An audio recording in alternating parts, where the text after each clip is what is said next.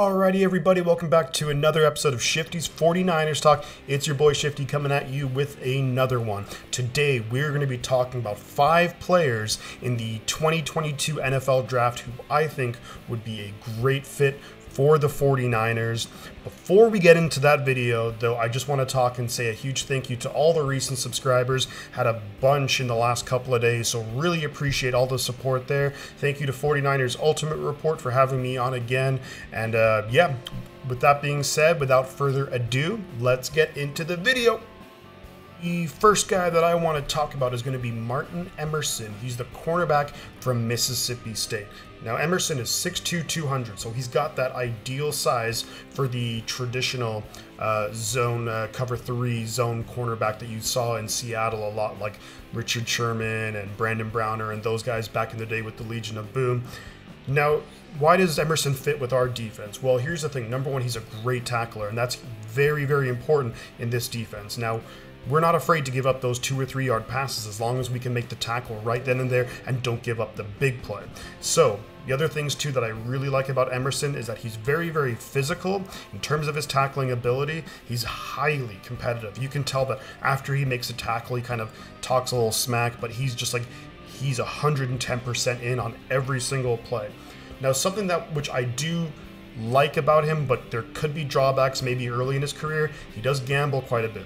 Now, I do think I'd like to see a lot more production from our cornerbacks in terms of interceptions, but overall, you know, he might bite on a couple of plays, especially early on in his career. So I think he could be a guy who maybe sits for the first half of the year and then come in and then maybe similar to like an Ambry Thomas-esque type season where he maybe comes in later in the year and has some big moments.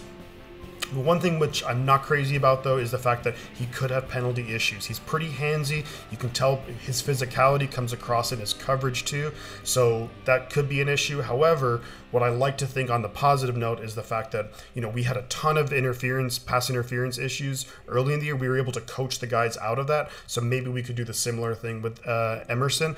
Now, ultimately, I think Emerson is a guy that we may have to target at the end of the second round, potentially third, but I think he's a great fit for this defense, and we definitely need depth at cornerback.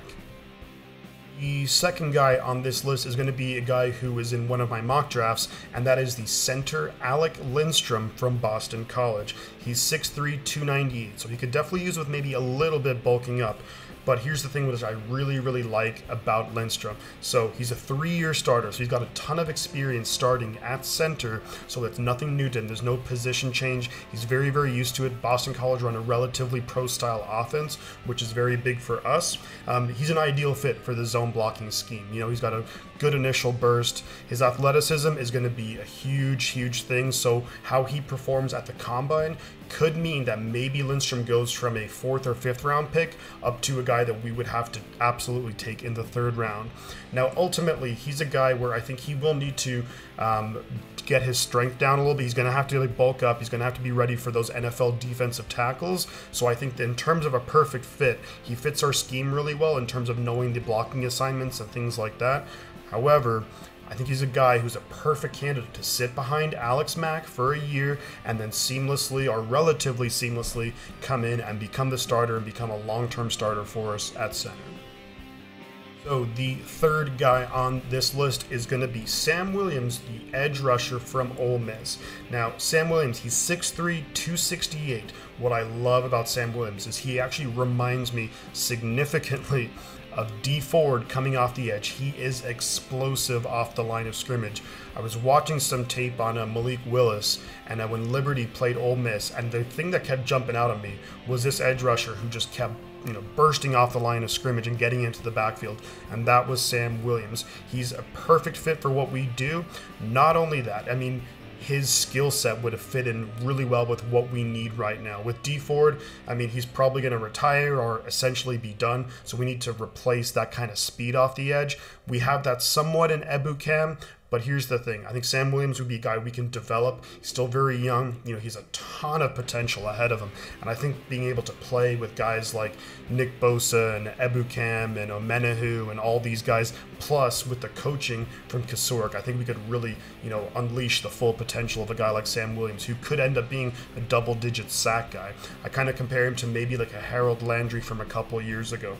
Now, One of the issues, though, which I see with him is he did have some off-the-field issues a couple of years ago. So whether that's all figured out or anything like that, that could be a major issue. I mean, he has the talent to be like a second, third round pick, but maybe that drops him a little bit. Now, then at what point you have to think, would we take a chance on a guy who has off-the-field concerns, or are we thinking that maybe those concerns are a thing of the past? Now, if I'm not mistaken, I read that the charges were dropped, so there's that. The last thing, which I actually really like, so I want to end on a positive note here, which I really like, is the fact that in terms of like his pass rush moves, from his junior year to his senior year, really stepped up. You could kind of tell a little bit. I watched a couple of games from his junior year where it was very just like try and get by in athleticism, whereas last season he definitely like set guys up, had a couple of counter moves. So not being able to show improvement is huge, and then long term being able to just unleash, maybe have a bunch more moves with the coaching of Kasurek, watching guys like Bosa in practice. I think this could be a really, really good pick in maybe the third round, and is a perfect fit for what we do. The next guy on this list that I want to talk about is going to be wide receiver Christian Watson from North Dakota State. Here's a guy who's 6'5", 208, and straight away we got to mention, of course, he was former teammates with Trey Lance at North Dakota State, so immediately there's going to be chemistry, there's going to be familiarity for both of these guys, which could really help both of them out. Now, why is he a perfect fit for the 49ers? Well, that in itself is a big reason, but beyond that, there's a lot of other things too. So look at that size, 6'5", 208, and this guy can fly. He is a speedster. Those are a lot of the things that we're actually missing in our wide receiver core. Now, Juwan Jennings is a pretty big receiver, but this guy's a whole other level. So you think just like big, tall receiver who can maybe go down the field, he's going to be a matchup nightmare for a lot of cornerbacks, especially cornerbacks who are under 6 foot tall. With his speed, he's played in a pro-style offense at North Dakota State. Clearly, we like the offense they run there, because we drafted Trey Lance and traded up and gave up a whole bunch of picks for him. But I think he would be a great fit here in San Francisco because he just fills so many needs for what we are lacking at the wide receiver position. And we have damn good receivers. I mean, Debo, All-Pro. Ayuk has easily Pro Bowl potential. So just with those last points in mind, the one drawback is, because I think he's a guy we would have to take in the second round. He's just risen up draft boards, and I think after the combine, maybe even more so. But is that too much of a luxury pick right now? So, you know, we have like two, like I think, very good receivers. Of course, we have George Kittle. We don't pass the ball a ton, but maybe that changes with Trey Lance at the helm. So, great player, great fit, but is the value there in terms of, is that what we need right now? So I think it really will determine on how we address free agency, and of course we're going to have that first. So if we can fill a lot of our needs in free agency, then I would love to see Watson in a 49er uniform. And last but certainly not least of the best fits in the 2022 NFL Draft for the San Francisco 49ers is going to be safety Verone McKinley the third out of Oregon. And here's a guy who's 5'11", 193, probably available in that fourth round range. Why is he a perfect fit for the 49ers? Well, played a lot of zone concepts at Oregon. That's the defense that we run here in San Francisco, a lot of cover 3 concepts. So I think in terms of being able to learn the defense, that wouldn't be a huge transition from college to the NFL for McKinley coming to the Niners.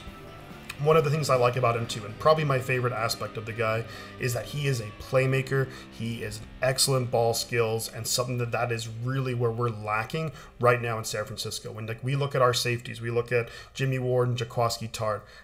Both of those guys are in the right place at the right time most of the time, but they don't really make the big play. Now, I know Jimmy Ward had a couple of picks against the Rams, but other than that, no interceptions. I don't think Tartt had any interceptions last season, so that's something that we could really, really use, not only at the safety position, but on defense. You know, our defense played really, really well all year long, or for most of the season, but we just never had those, not consistently enough anyways, had those big plays on defense where the interception, where it's the back-breaking play, and I think McKinley is someone who could really bring that to the team. Now, also what I really like about McKinley, too, is that he's a very good tackler, sound tackler. Now, if you think back to like the last season and even just the years before, A lot of times you'll see guys like Jimmy Ward, you'll see Jaquiski Tartt make a big tackle where if they don't make that tackle, that could be a massive gain for the opposing offense. So I feel good about McKinley and his tackling ability to be able to also make those big tackles. Now, with all these good things being said about him, he makes plays, he's a good tackler, blah, blah, blah. Why is he available in the 4th round?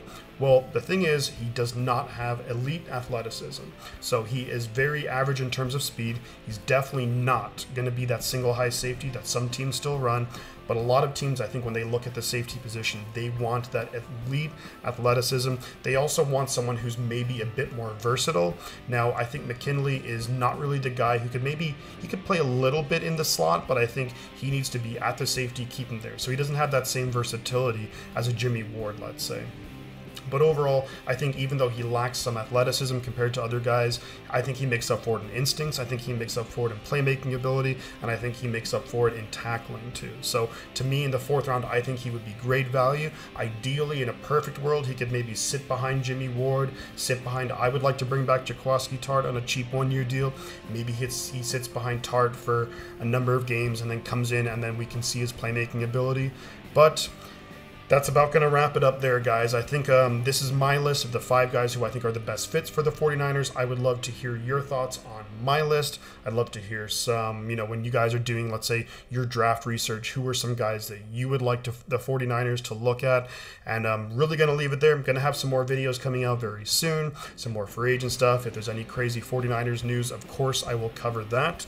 But at the end of the day, guys, I'm going to say 2 things. I'm going to say the butt counts. I'm going to catch y'all on the flip side.